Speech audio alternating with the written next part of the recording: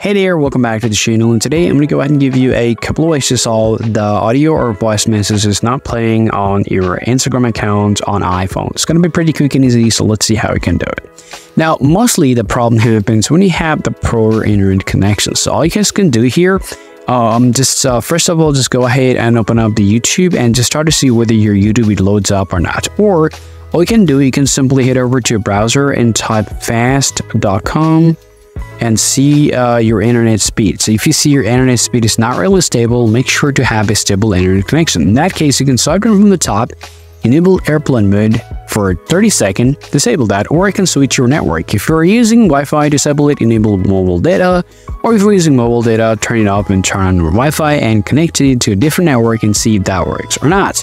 Let's say you have done that, but still you have the problems. The next thing that you have to do is just head over to the settings on iPhone. You wanna just go to general, and you just wanna open up that iPhone storage, and now you have to find out your Instagram here, and now just simply tap offload and tap upload again and tap just reinstall. And quickly after that, just get out of here and just try to restart your iPhone and see what happens. After following all of that, I can tell you your problem will be solved if you have resolved your internet issues on your iPhone, and that's how you can solve the problems. If you still have anything to ask, please do let me know in the comment section. See you all already.